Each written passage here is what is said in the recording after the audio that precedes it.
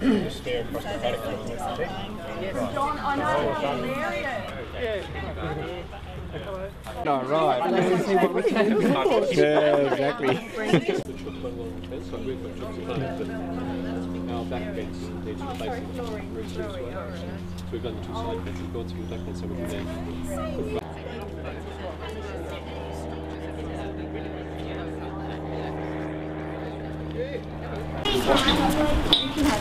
Wow.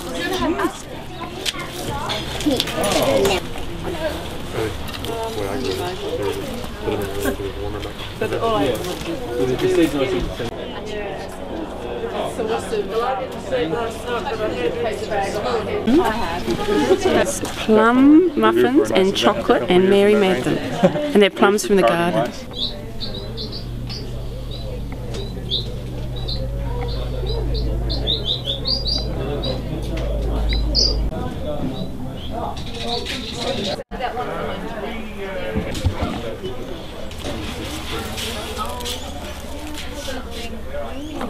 The official launch is happening here at 9:30.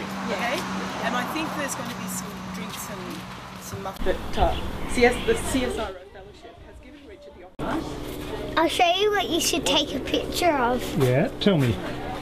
I have to show you. This is where they lay their eggs. Deb will come later in the day. They've got Korean class at the moment. Yeah, you're keeping well? Yeah, I am.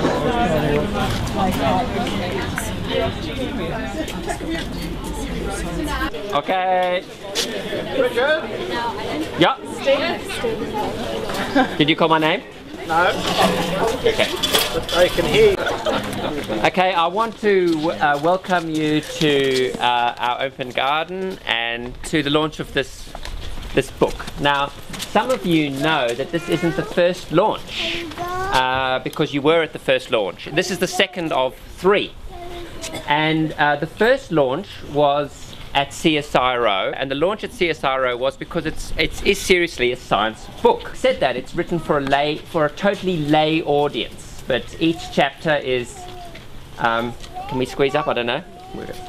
Each chapter is written based on the principles of the science for that particular topic. Okay, the third book release will probably be in Africa. We are all going there in July this year. Emily, our eldest daughter, is already there working in Mozambique. And the reason for the third launch is because all through the book, the sub-theme is how the world feeds itself and how it's going to feed itself in the next couple of decades. And that's a sub-theme that kind of chugs along through all the stories in the book. The book was launched by an eminent scientist. So for the second one, it had to be launched by an eminent gardener. And this is Joyce. And Joyce and Michael run a organic veg market garden out at Gundaroo. And I'll tell you what I love about them. They're incredibly generous with ideas and with time. And I can tell you can't tell you how many cups of tea and coffee we have had discussing and teasing apart ideas and talking and all the rest of it. You know, scientists normally have to write these very precise, terse manuscripts, which are about a very very, very tightly written around a very small, I'm generalizing here, of course.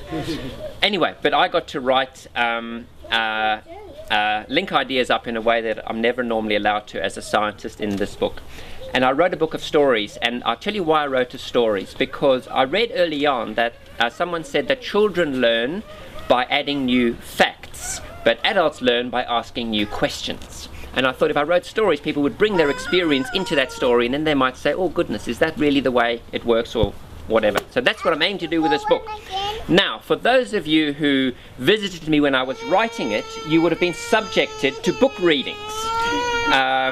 And the reason for that is because I was always trying to find another way to describe one of the old chestnuts, and I would have sat someone down and said, look, does this make sense to you? Does this make sense to you? And I'm not going to do a book reading because I don't have to anymore. But I am going to read you one paragraph The obligate gardener, that's me, the obligate gardener is not always easy to live with. They do not want to go on holidays in summer when the crops are in full swing. They get anxious when they miss sowing dates and are downcast by outbreaks of pests and disease, and edgy at the prospects of late frosts or summer hailstorms. Yet my parents encouraged me all the way as I slowly took over their garden, and my own family is incredibly tolerant with the one who won't come inside until the sun goes down. I'm especially thankful to my wife Mary for her faithful support and wise counsel through many of the stories recorded in this book. At the first launch I had to thank funders, you see, because that's what you must do as a scientist. But at the second launch I can thank the people who actually gave me the space to follow my passion. My parents are here, my wife is here, and thank you very much. And thanks to Alison for organising us today, and Joyce. Now, because this book's been out already for a while, or not for a little while, it's had a review. And one of the reviewers compared the work to an American writer and philosopher, Henry Thoreau.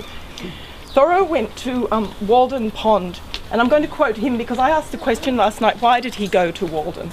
And he said, "I went to the woods because I wished to live deliberately, to front only the essential facts of life and see if I could not learn what it had to teach, and not, when I came to die, discover that I had not lived." That was 150 years ago. We still need to do this. And Richard is a modern day thinker and writer in just that vein. We've debated things, all the issues that beset us all. How do we feed the world? How do we feed ourselves? It's well worth the read. And put your head around some of the things and questions that Richard asked in this book. Now, because launching things has to be done properly. Oh my God. It's cold too. And I suppose I should shake it, and I'll try and not aim it onto too many vegetables. Richard, congratulations. This is a terrific book.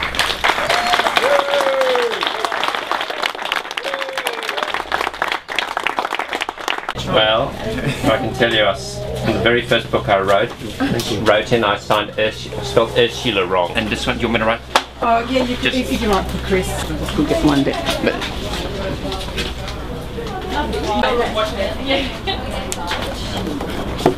I don't know if it's smudges or not. I should find. I don't really want to find out. Where's Nick? Is she gone? No, she's still there somewhere. I'm driving her home, so... she can't get anywhere with that. No, she can't. I'm the... Oh, just really. I can't help myself when spring hits. Yeah, thank you. It gets the salt level off. Oh, Have to have the